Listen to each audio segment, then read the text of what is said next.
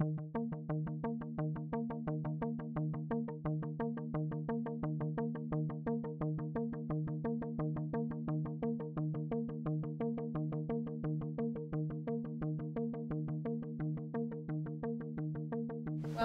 everyone. Thanks so much for being here today. It's really great to be able to talk about this exciting project. And I wonder if we could maybe get started with an easy question. I'm really curious, how did this project come about? I'd love to hear about it from your different perspectives.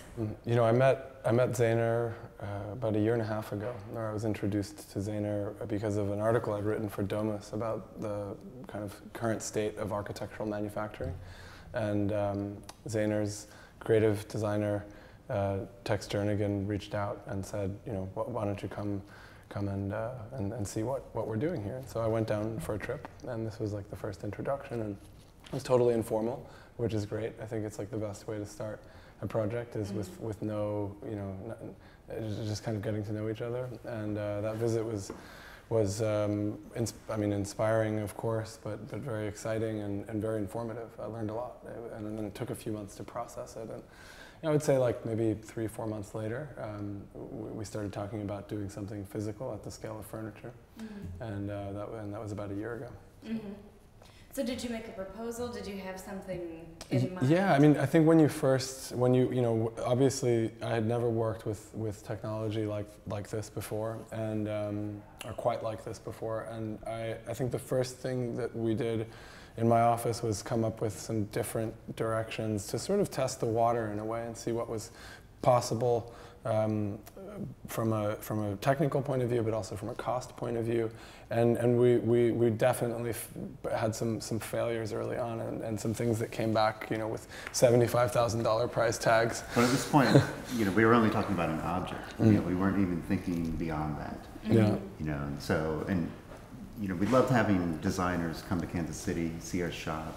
Once you see the process, you see mock-ups, you see different ways that we're using materials.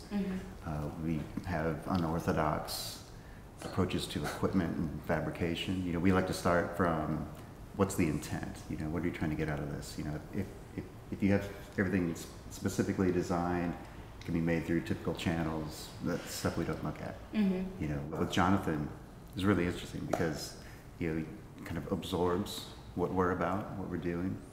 And you're right, like the first thing wasn't worth doing. Yeah, the first thing we sent was exactly, you know, that's also a role that we play in a way, you know. And the feedback was so essential. You know, we immediately realized what not to do, you know, and sometimes what not to do. Which was what? Is, well, we were working on. Briefly, I'm curious. Well, for me, it was like, you know, when you visit Zahner, you immediately absorb one thing, and that's what's on the surface, which is metal cladding, and you end up with you know, really, you know, rare metals and beautiful metals, and it's exotic metals, and they can be formed in any way possible. And so that's what you immediately see, and it's expensive, and you're kind of drawn into that. And then, but we never even proposed that because it was almost too easy. You know, imagine like a cabinet, which is a scaled down Gehry building in a sense. I mean, it's too easy. It's too fast. So the first thing we proposed, I thought, well, let's try something let's meet in the middle in terms of scale. So I work at a scale which is very intimate with the body, and they work at a scale which is much larger. And so I said, well, let's find it. Maybe the area of overlap is a question of scale, and finding something that's in between. And I think actually that reads through in this object. But at first it was like, let's make something that's a bit of a shelter, or a kind of indoor shelter. And it was you know, a singular object. And it was going to be $75,000 to produce, and you know, it was which isn't what we wanted. We wanted to do something that was accessible and something that really made use of what they're good at.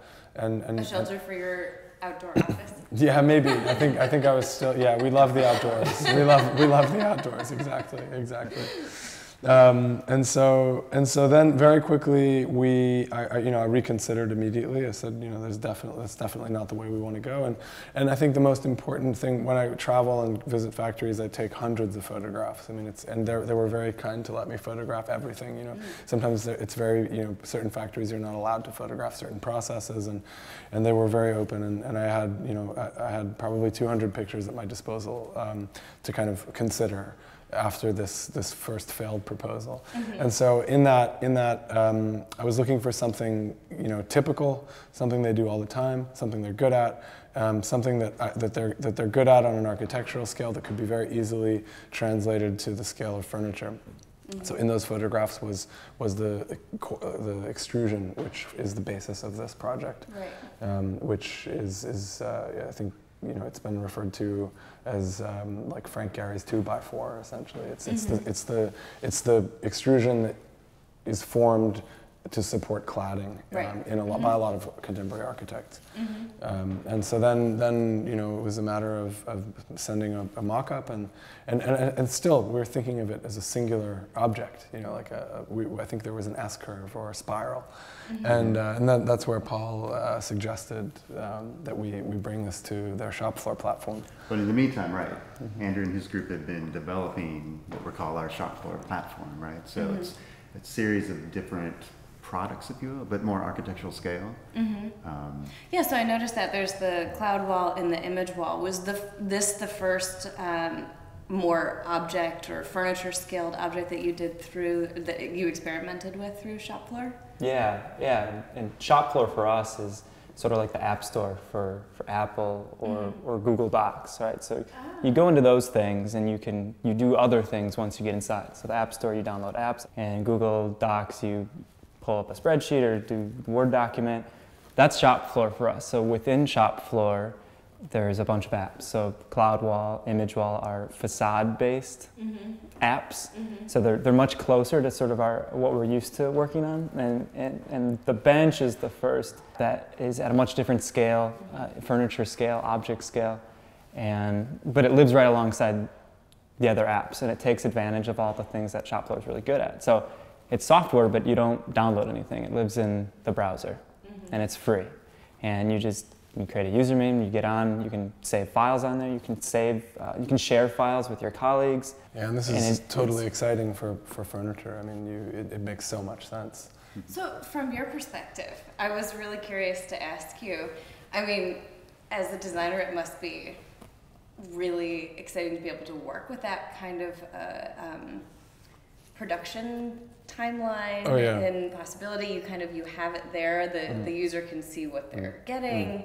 But at the same time, for you, that's also sharing. It's a total loss of control. An element of design with it. How is that for you? It's great. It's great. I mean, I think that the first thing we did was really think like, okay, anything is possible, almost. I mean, the extrusion, which forms the structural platform for this bench, I mean, that has a minimum bend radius, so you can't bend it tighter than 48 inches. Right, so the tightest bench you'd ever get is an 8-foot circle, right?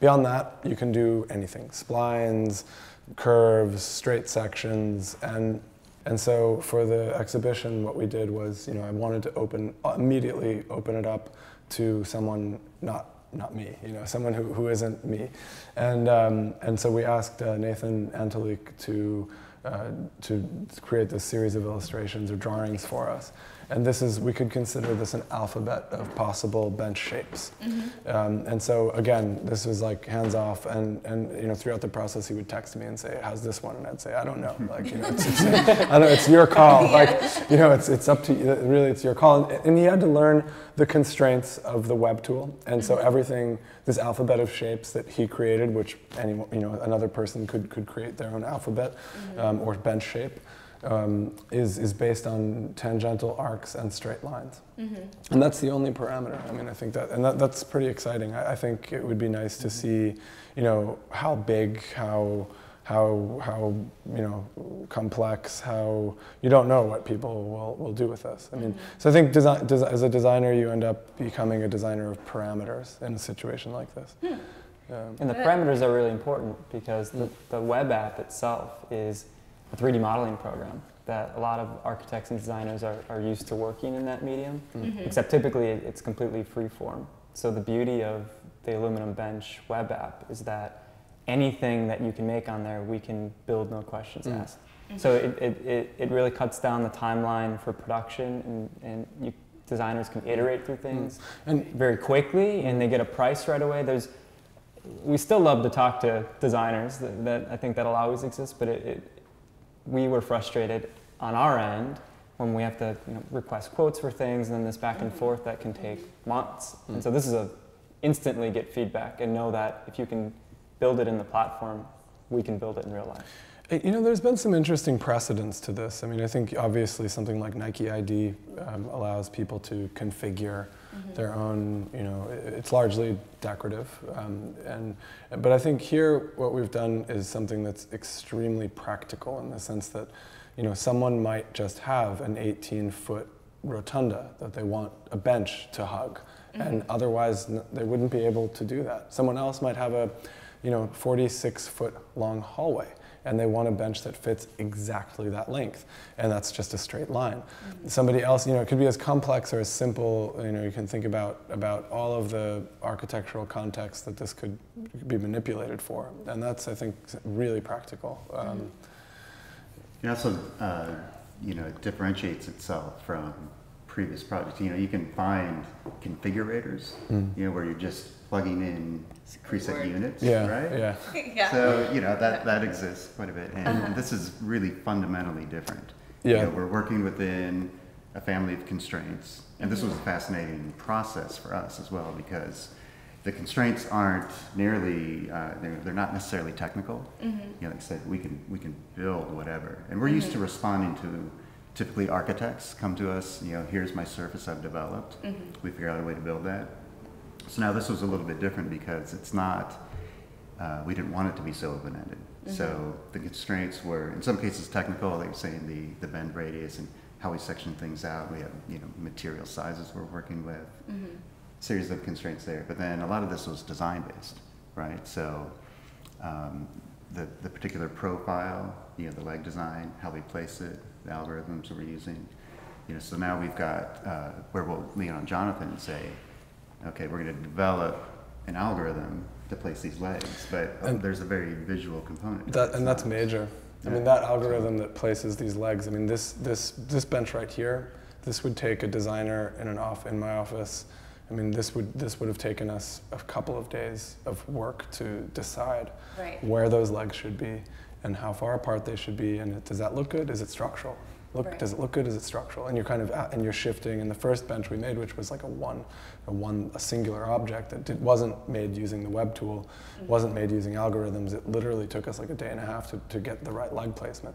And so what we started realizing was that there was a relationship between the curvature and the distance between the legs. So the tighter the curve, the closer the legs want to be, because you end up with a cantilever. Right. And so you want closer legs, but the straighter the bench, the longer apart, the farther apart the legs can be. And so we taught this computer, we taught the algorithm, the software to do this. Oh, that's fascinating. Yeah, when I read in the press release that there was this algorithm that creates the structural and aesthetic placement of the bench legs, I was like, and how does that happen? I mean, from a technical perspective, I was really curious about it, and then it seems like there's so much there between the relationship between what the software can do and the design. I mean, this is great in the sense that, like, I feel like we really pushed each other. I learned a lot. I think, I mean. Yeah, no, it's been a very I would hope. I mean, it was for us. Yeah, you don't want companies as a designer. I really think I would never want a company to do me a favor. That's not. You want to engage and push and bring out the best in each other. And I think here, I mean, I don't know, 9 months ago, I don't think I thought we would actually get to this level of quality. Because think about it, a building, right, is seen from 20, 30 feet away. Do you touch it? Not really. I mean, nobody's kind of. Do you inspect the junction of two little? I mean, I know some people that do. Yes, of course. A good architect does. But even the tolerances in architecture are like what, plus minus It really depends because we do work on 1/8 inch. Or, that's why you're asking this question too. I mean, on the tolerance on a building might be 6 inches, you know, whereas like 6 inches on a chair would be half the chair. I mean, it's, you know, it's so the tolerance. I mean, the details. I think they have become better at manufacturing through this exercise, I think. Well, for us, so yeah, we work at architectural scale almost exclusively. In furniture scale, it's maybe another order of magnitude higher. We always joke, like anything you can put your butt on, right? It's like, it's got to be really good. And for us, like, if you put your butt on a building, you're probably going to get picked up by the cops or something, right? So like, at this scale, it just needs to be so much cleaner, so much more precise. And one of the other challenges, and Jonathan, maybe you can speak to this a little bit. I mean, in your other past projects, you've worked for a really long time and design prototype to make a mass-produced object. In this case, for us, every one of these benches is a one-off. So it has to be right the first time, and it has to be exactly. There's no testing out things. Like when someone orders one of these, they configure it and order it. It's got to be right the first time. There's no, So for us, the web tool enables us. We wrote our own software. When a bench reaches a state of maturity where it's able to be purchased, it automatically creates all the files that need to make that. So it's a level of automation for us is really important, but it enables us to be very precise. So like the bench we're sitting on right now, as soon as I designed it in the web tool, click, let's do it, and it automatically made 50 files that created what we're sitting on right now. So. And did you design this bench for this room? We looked at the floor plan of the gallery in my office, and we thought, okay, what would be an impactful way to kind of occupy the gallery for the period of the exhibition. And so we thought, okay, let's fill this space with something where people can sit and see each other. And then we thought about the line of sight when you walked in, and what would you see, and we have straight sections when you first walk in, and then you're surprised by the big curve as you come in. But anyway, I did this as a sketch. Like, I just took the floor plan of the gallery, put a grid on it so it was to scale, sketched what I wanted, took a picture with my phone, sent it to Andrew, and I said, do this with the web tool. Because at that point, the web tool was still in development, so I couldn't, on our end, it was difficult to do that, but Andrew was able to do it very quickly. But at that point, you knew the algorithms pretty well in terms of what you could do with the curves. Totally. Well, I knew exactly. You knew that you were well inside. Yeah. And it was just, and then the tool placed these legs were placed by a computer. I mean, these are non-human leg placements. So what did it take to get to that? I'm really curious about. I'm always a how person, a why. Like, I want to know, what was your collaboration like in terms of getting to this place where the leg placement comes out right every time? Were you communicating? Were you emailing? Were you on the phone? Were you visiting? It's a way of understanding, having a common language, I think, because it's not something you specify. Right. Jonathan didn't write down and say, okay, if the curve is this radius, the spacing is this. Right. Ultimately, we're going to describe it in those terms, but it's much more of a visual exercise. So it seems like there must have been a lot of trial and error. Yeah. When you think about it, there's no, one bench. We're designing for infinite possibilities that somebody will come up with. Right. So it's a rule set. And we would basically, in my office, log into the web tool and just try our best to break it.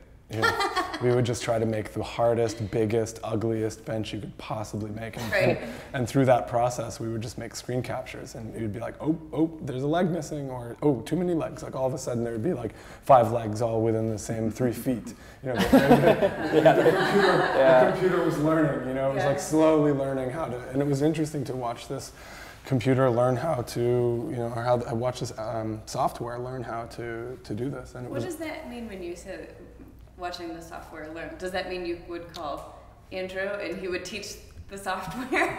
Yeah, I'd sit that computer down. No, it's learning. So it's not quite learning, but there was also a computer sitting at the table. It was I think I was learning from Jonathan how to but I think that was our process. So Jonathan would either by hand, because there was something I think intuitive about laying the legs out at a certain point, and then some testing with your office where we went back and forth with a lot of screen captures and seeing the bench in plan. Jonathan would say, hey, I really like the way this looks, but this other thing doesn't work. And I'll be like, well, here's what we could do, and here's what doesn't work. So it was a lot of that back and forth. In terms of how they're placed, though, Jonathan has described the bench sort of as a set of parameters and really a system rather than a singular object. And so on our end, we work to develop a computer program that samples curvature. The bench is really about curvature. It's either arcs or straight lines. But it has to be viewed as a whole object. Because when you pull one leg, you have to make sure it's not too far away from the other leg. But yeah, holistically, the legs had to be laid out. So it was much more quick for us to do that in a computer program. So there's different parameters we were able to change. So it started with a physics model, like a real-time physics model. And the best way that I can describe it is if you could imagine that there's a rubber band in between each one of the legs, like linking one leg to the other. And where the bench curves, the rubber bands are a little bit tighter, or like heavier rubber bands. They pull those legs together more, and they pull the lighter rubber bands a little bit further. Oh, gotcha. It's kind of, there's not actually rubber bands, but that's probably the best way to describe it. So if you think about it like that, they were able to kind of slide. So where it's straight, it's a little lighter. There's less force. The reason why I was asking all of these communications, collaborations questions is that I heard a couple of people last night talking. We're here at NeoCon is going on. It's happening in Chicago right now. And I was at an event last night, and one thing that was really exciting to me to keep hearing is that people felt that this year it felt so much more youthful. There was so much more of a focus on younger designers, and so much more of a focus on communication. It was, in terms of the products and the working processes, there seems to be more and more of a focus right now on this idea of communication. So not only the ways in which the products are coming out, but the ways that they're being created. And it sounds like your collaboration on this is absolutely emblematic of that. Have you noticed that? Oh, totally. Yeah, and we see this all the time, and it can be a trap too, because we'll work with young designers or architects where they have every tool at their disposal. You know, they could literally give us a model and have each sheet pieced out and broken, and in their mind, they're kind of facilitating this process. But what's missing in that is, the collaboration on our side. The most successful projects, and this is at any scale, huge architectural or very small objects. It's where there's this very tight collaboration and back and forth. And now we're establishing a language. I mean, there's that Louis Kahn, what does a brick want idea, and I think you as a designer, you absolutely need to be in dialogue with the materials and the technologies and the techniques that you're using. And I really believe it's a craft. It's not in the sense of, crocheting things, in the sense of industrial craft, like that's, and you have to, as my role is to learn what does the extrusion want? What does the and Paul and Andrew helped teach me that, and I learned largely in dialogue and through WebEx meetings and phone calls and visits and prototypes and photos and text messages and phone calls, and I mean it's a flurry of learning and communication to get something like this right, and to educate at least myself about how to do this and what to do. And then I mean, okay, the leg comes from something totally different. It's a casting, which is something that I've worked with in my previous work for Knoll, cast aluminum, and it's something that isn't typically in the shop at Zahner. So it's something that we kind of brought into the project. That's nice. Yeah. I think there's a lot of respect though between each party's skill set. Yeah. Right. So for us, we work all the time in parametric models in a way where we could. I mean, the bench is sort of the brainchild of Jonathan and Sketch, but would not have been possible without this technology on the other side. So I think it was a really good collaboration in that sense, where it's a very nuanced object. It's actually, it's really great for me. I feel like I have a very privileged position on the team because I talk with Paul and Jonathan. I work with Paul and talk with Jonathan weekly about the design, but also being very intimately involved in writing the software and making sure it gets to the shop. So it's like an awesome place to be, I think, in the process, and to know that, again, like every one of these objects is unique.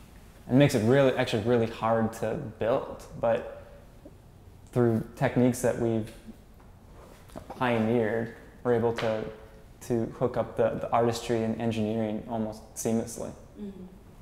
Now, I'll be really excited to see what the alphabet of forms that gets created is. I mean, I love these drawings as a sort of exploration of what the possibilities are, but I'm so curious to see what people are going to do. Are you going to make those public in any way? Like, I'm sure you keep a file on them.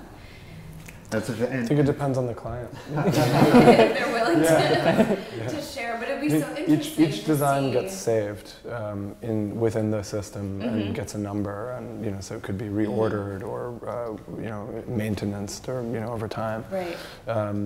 But yeah, I think it really depends on who's there's a whole it. user experience when you're in the program, and part of it is these rules that we've set up. So we've created this play space almost, where as a designer you can, you don't go in with this fixed idea. We have several starting points that Jonathan had created to jump off from, but then it's free form. You're always working within the boundaries that have been established. So, I mean, in a way, with architecture, we're always responding to the designer's intent. So now we've given this tool to designers so that they're created a space. Now they can get very specific with the object within that space. One of the things that really struck me when I was playing around with the software was, well, let me back up a little bit. When I first read about the project, my first thought was, one of my first questions to you was, how does that make you feel as a designer, giving away or sharing that the design with the user? But then when I saw the images and used the software, which is, by the way, very intuitive, I was able to get around in it, and it was really fun to play with. It was really fun. One of the things that struck me was how it still is very much designed. There's a specific aesthetic, even though you can make almost any shape. There's a really beautiful aesthetic that carries through, and that was really impressive to me. And incidentally, when we were looking for references for shapes, I kept kind of thinking, okay, where have I seen this before? Like, where do we find objects that curve or slight curves, and it's not a sharp curve because, again, it's the minimum bend radius of 48 inches. And somehow we came across the floors on Zen gardens, these kind of raked surfaces of stone. Yeah. And what's interesting about that is it's really similar in the sense that the rake doesn't make abrupt turns. They kind of guide it and they make slow curves and slow turns. And we looked at a few books of Zen gardens, and we found generally about 18 or so shapes that were repeating, and these were almost always arcs, tangential arcs, and straight lines. So the formal language exists, elsewhere. Also, some typography works in this way, but I think putting that parameter on the shape of the bench means that you end up with, you can't really, it's hard to make it look bad. Of course you can. I tried to break it. Failed. All my designs started looking really good. Yeah, that's an algorithm. There's another algorithm in there. Jonathan made me put that in there at the last minute.